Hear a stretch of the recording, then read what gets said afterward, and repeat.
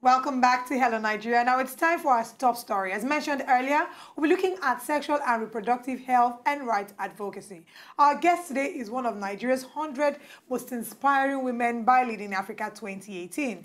She is the convener and the executive director of Heal for Africa Initiative, an incorporated NGO committed to implementing SDGs 1 to 6 across communities in Africa, and the convener of Pay Attention to Her project, which seeks to empower and enlighten women across Nigeria on female health issues. She is also a public health enthusiast, a health communicator, sexual and reproductive health rights advocate, content creator, and seasoned influencer. Our guest today is a medical doctor, popularly known as the Health Attainer. We have with us Dr. Kale. Thank you so much for joining us. Thank you so much for joining us. Thank you so much for having me here. It's good to have you after over a year of planning this interview. Oh, Finally, it has happened. Yes, we're here now, so yeah, I'm glad I'm really here. All right, so I'm glad that we're having this conversation now. We're talking about sexual and reproductive health and rights advocacy.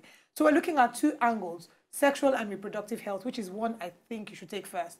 And I know your organization is doing something in that regard. So you're creating menstruation awareness. Can you give us some information about that? Okay, actually my NGO, Heal for Africa Initiative, that's just one of the projects. It's called PAD Project, Pay Attention to Her project. So what we are doing is we are taking, women as a topic, girls and women as a topic, as a focus, and then we're, talking about all this, health issues, concerning women and also women rights. So for our first project, we're doing menstrual awareness, you understand, because we understand that the teenage children, especially in the schools, the IDP camps, they are really disadvantaged.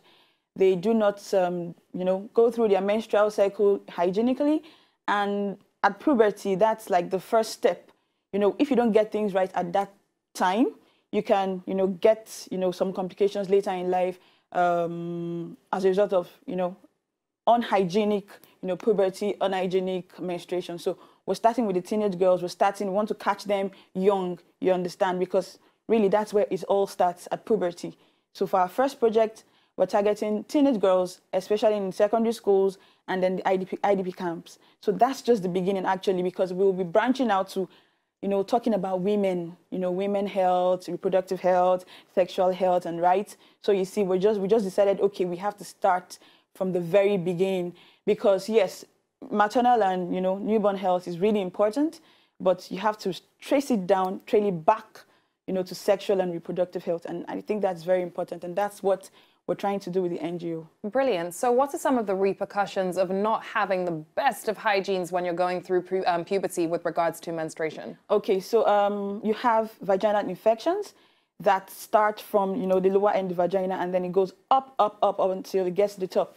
The whole sexual and the whole reproductive tract, it goes all the way up, the vagina, the cervix, the ovaries, the fallopian tube, and then the uterus, that's the womb. So, this starts from the outside. So we need to take care of the outside, first of all, so it doesn't affect the inside. So that's where Speaking about taking care of the outside of a woman's genitals, I think that's a very important conversation, because like you've mentioned, if we don't have proper hygiene, it could lead to infections that could lead to infertility, unfortunately. Definitely. So now let's talk about some of the myths concerning vaginal hygiene. Some of the myths, we hear stuff like, oh, you have to use, in fact, tell us about some of the myths that you... Okay, it's a topic that, when it comes up on the internet, everybody's going haywire, and then you're hearing a lot of funny stuff, and then a lot of handles that are not run or manned by health personnel.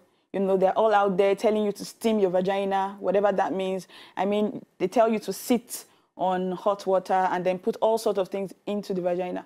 I mean, the vagina is self-cleansing.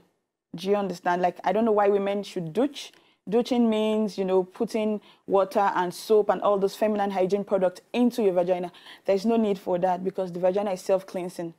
Is that not perfect? Is that not nice to know that all you really need to do is just clean the outside with warm water, tepid water, and then a non-perfumed soap, or just, something very, very light, something light, as bad guy would say. So just something light, because if you have a stench or a pungent odor coming from your vagina, it definitely has to be from the outside, from the inside, because if you clean the outside and then you still have all that coming out, then you need to look further in.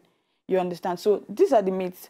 They call it toilet infection. And when someone comes to me and says, I have toilet infection, I'm like, okay. There are a lot of other things you can get from the toilet, like flu, like hepatitis A, and some other things. But when girls say they have toilet infection, they actually mean they have, vaginal infection, which necessarily they didn't get from the toilet. Yes, they didn't get it from. So what are some of the statistics in Nigeria today with regards to young women and sexual and reproductive health and everything that's going on around that? What are some of the heinous figures that we are seeing, and why is this so important right now? We are seeing a lot of women getting raped. Over 1 million in a year, we're seeing them getting raped. We're hearing about a lot of women who, after puberty, later in life, they're having chronic pelvic infections. There's a lot of infertility stories going on. Then, there are some things that happen to you when you're younger, and then it affects you, during your reproductive life. You find it difficult to give birth. You start having some kind of, infections, ovaries, and the fallopian tubes in the uterus. So all this start from now. Okay, like we heard about what's happening on the internet now, rape. It's a very big issue because people do not understand the importance of sexual rights. Okay, first of all, sexual and reproductive health and rights. It's having a complete state of physical, mental, and social well-being, especially in regards to, your sexuality and your reproduction. Do you understand? So the same applies to, sexual and reproductive rights. As humans, we have human rights. Women, we have rights as women. And you have rights relating to your sexual life and your reproductive life. Okay, so what are some of the rights that we have? Okay, now you have a right to decide when you want to reproduce. You have the right to reproduce like when you want, as often as you want. Except you're in China. Yeah, it's totally up to you. Nobody should make that decision for you. And also for the sexual rights, you have the right to have a satisfying and pleasurable sexual life, a safe sexual life. You have the right to access to sexual education, which is something a lot of us as Africans, as Nigerians, run away from. You have the right to sexual education. You have the right to accurate information about your sexual health. Sorry, doctor, just very quickly. We have the right to sexual education, but unfortunately, sex education is left out of our school curriculums. How does this work? That's because we do not want to do the right thing because of our social, our societal values, our moral standards. I think we're very conservative people. And it puts us into a lot of trouble because you need to be prepared. A lot of people, the first time they ever experienced menstruation is when it happens to them. A lot of people don't even know. I didn't know about it until, I experienced it. I experienced it at 16, you can imagine. So I hear about it, I talk about it, but it's different when you don't have, someone doesn't deliberately, intentionally sit you down and talk to you about it. Same applies with sex. Some people, the first time they ever experience sex is rape. The very first time, and then, fine, it has happened. What do you do next to protect yourself now so it doesn't affect your future? But if you don't have that information, it's strange, and then you just hide, go back into your shell, and the next thing you're having sexually transmitted infections, the next thing you're having, you get pregnant or something happens, and then, everybody starts going haywire. Okay, okay. We also know the problem about abortion. It's not legal in the country. People frown at it and all of that. So if we know about all these things, it won't get to that point. So sexual education, access to accurate information about our sexual health and rights is very important. About the sexual rights again, you have your right to privacy. You have the right to have sex, non-coercive. You understand? You shouldn't be lured into it. You shouldn't be coerced into having sex. It shouldn't be forceful. It shouldn't be violent. So at the end of the day, that's more like you giving your consent to it as well. Yes, consent is everything. Like when it comes to sexual rights, consent is everything. And then, okay, now we're talking about female education, We are educating our women as much as we can, but the boys, the men, some people are rapists and they don't even know it. Absolutely. It's that bad. Yeah.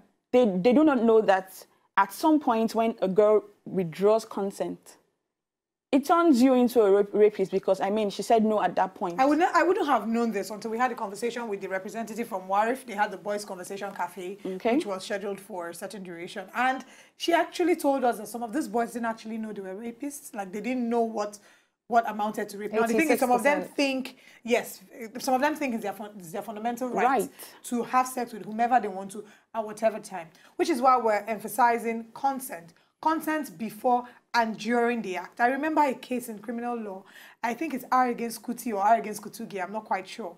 And the principle in that case was that consent at any point withdrawn amounts to rape. So if you're in the course of a sexual intercourse and the woman says stop, any further penetration is rape. Rape, yeah. Unfortunately, we're in a society that shames the people who are participating, that will say, why did you allow him? Why did you go to his house? Why did you wear what you wore? Why did you go all the way from Berger to Aja? Yeah, exactly. You understand? Like, so everybody somehow tries to, you know, pin it on the women. Absolutely. Boys need to be educated. Like, we can't do all the education by ourselves or to the girls. Boys need to know their boundaries. They need to know that some things they do is right or wrong. Absolutely. Do you understand? Right to privacy, right. Then for the women who are married, your reproductive right is your right. Do you understand? You can have that conversation, you know, with your spouse, but you need to know that you have rights, you know, even in your reproductive health. Wait, so if the husband wants 3 kids and she wants 2 kids? It's not automatic.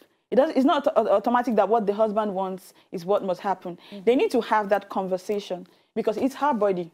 Yes, I get you get married and then, you know, you belong to your husband and all of that, but it's a conversation that, you know, both of them should have, you understand? And then rights and access to contraceptives, family planning. Yeah. We have, the economy is bad, and then we're having more children than we can cater for. Yeah. You know, some people think having a lot of children is bragging rights. My father had a lot of children. Thank God he was able to, you know, train everybody to this level. Like, my parents are awesome people, like, you understand. But some people, they don't have the resources to take care of all these children they give birth to. And that's because some did not have access to contraceptives, or they do not want contraceptives because their faith, their religion, the society, even some, you know, some traditions, they frown at contraceptives. Okay, so if you're frowning at contraceptives, how do you explain birthing children that you cannot cater for? Yeah. Do you understand? Like, so we need to start from the base, like from the foundation. Let's go, you know, step by step. The first thing we need to address is the sexual education and the reproductive education. First of all, let's know what we're talking about. Let's know all the things that are, you know, that are at stake. You say, oh, I want to have 3 children. The first one is a mistake. No, it's not a mistake. You had sex, unprotected sex with your partner. Yeah. And you gave birth to a child, or you got pregnant. Then what next? Do you understand? So if we are able to, you know, sort out these things from the foundation, we won't get to the point where we are debating if abortion is legal or not, if it's safe or not, if contraceptive is legal or acceptable in the you know, in your religion or whatever it is. There are other methods, withdrawal methods, you know, natural birth control measures that if you know about and you frown at contraceptives, fine, then you can do those. But it is not, ignorance is not an excuse, you know, for not planning your family rights. But let's speak about that what next, and let's touch on it in terms of sexual assault and rape. I want us to stay as relevant as we can to what's currently going on social media. And in case you're not aware, a lot of young women aged 16, 17, 18, and some even younger have come out on social media over the past 12 hours, and they've been ousting the name of boys that are the same age as them that have been raping and sexually harassing them. A lot of boys have been mentioned, and it's not even just people within the borders of Nigeria. A lot of people mentioned that are in university in other countries around the world, etc. What does one do, and what are the steps that one has to take as soon as they are sexually violated in any way? Okay, first of all, don't keep quiet. That's why we have a lot of people coming out years after, children after. You know, you're already a single mom. Infections after, you know, a lot of things. So first things first, report to the law, like the police, and then you have to report to a doctor. You understand? There are, you know, there are prophylactics that you can take. The doctor will examine you. They would, you know, that it will even help with the whatever case you want to, you want to make. If you want to go to court, however you want to, how far you want to go, a doctor's report will really help. And not just the report, it can help your health also. There are emergency contraceptive pills that will be given to you depending on if that period was your safe period or unsafe period. Do you understand? And then the antibiotics, antiretrovirals, whatever it is. So at the end of the day, it's very important that they see the doctor. Yes, I think it's even more important that as soon as it happens, they see a doctor first. Yes. So that they can administer whatever post-exposure prophylaxis they want to give them and do whatever checks. And preferably a general hospital, so that one, the result cannot be contended. Contended. So finally, Dr. Kel, before we let you go, quick advice, quick tips on women on how to care for their genitals. What are the things to look out for? You've mentioned some of the things to avoid. Okay. You've mentioned that we should avoid douching, using scented soaps.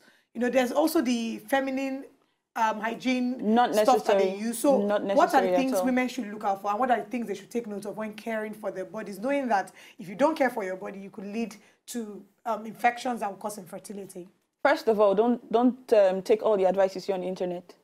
That's the very, very important point, because we go there and see all sorts of things. That's that. And secondly, apart from just vaginal care generally, make sure you don't douche. Make sure you clean your vagina just outwardly. Don't go inside. Don't put anything into your vagina. Whatever is going into your vagina has to be clean. Your hands, okay. Whatever goes into your vagina has to be clean, basically. Do you understand? And then people who try to be over hygienic, they tend to have more recurrent, vaginal infections, because they are doing something that's counterproductive, because the vagina has normal flora, normal bacteria that help fight infections. So if you do all the the douching and all of that, you kill all the normal bacteria there, and then you keep having recurrent vaginal infections. That's one.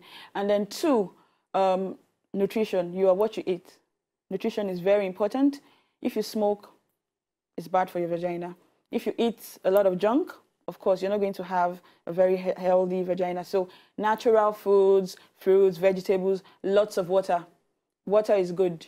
It helps to lubricate, it helps to keep it clean, and all of that. So that is that. And then people who use a lot of antibiotics, that's a very big problem in our society. Oh, we have people who just feel any slight discomfort and pop antibiotics as you kill the normal flora, and then you distort the the normal flora in the vagina. So don't take too much of antibiotics. Don't take antibiotics that was not prescribed to you by a doctor for a reason, and it shouldn't be more than the time it was prescribed. Because some people, okay, my doctor prescribed for 4 days and then I'm okay. Then when they have one slight, they feel some funny things on their body or something, they go and take the same thing when it's not necessary. So at the end of the day, no over-the-counter prescriptions and medication. Make sure you see your doctor. Fantastic. Thank you so much, Thank you so much, Dr. Kel. Now, if you want more information on this, Dr. Kel dishes out medical information.